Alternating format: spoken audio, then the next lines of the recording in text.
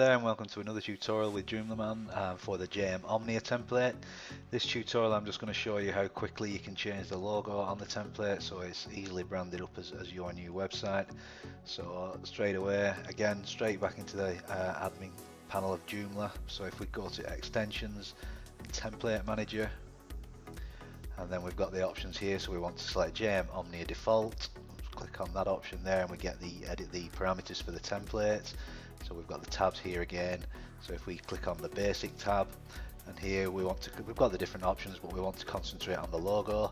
So we've got the different options of image, text, none, which position we want the logo in. So these are the different module positions on the website, but obviously we want to keep that in logo.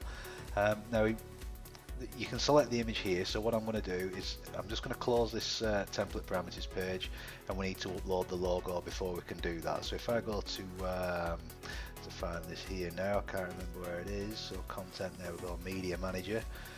So we go to media manager, and first of all we want to upload our new logo to the images folder. So if we click on, let's close this window here. If we click on the browse button, and then we actually go and find the logo that we want to update. So I'm just going to use the Joomla logo as a test here. So select that there and then start the upload.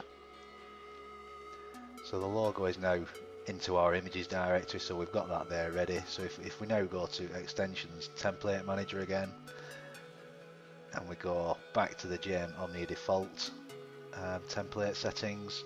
Again, we're back at the main control panel for the template, so we click on the basic tab, and here again we're back onto the options for the logo. So it is an image that we want, and we want to change this logo. So we click the select button, and we'll see here now we have the directory for the images folder, and the one that I uploaded was Joomla test.gif. So if I select that, click the insert button, and then if we just simply click the save button here, and then once that's saved we can go back to the front end of our website, and if we refresh the page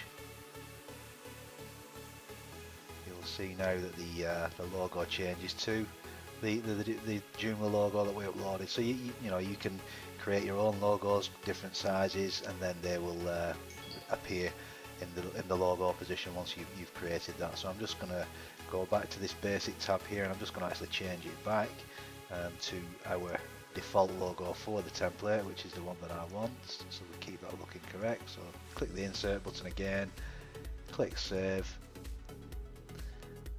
and then once that's saved again you will see that the logo will go back. Once I refresh the page, the logo will go back to the default logo for this template, JM Omnia. So once again, thank you for watching. If you have any questions, please email us at support@joomlaman.com, and our team will be more than happy to help you. Thank you very much.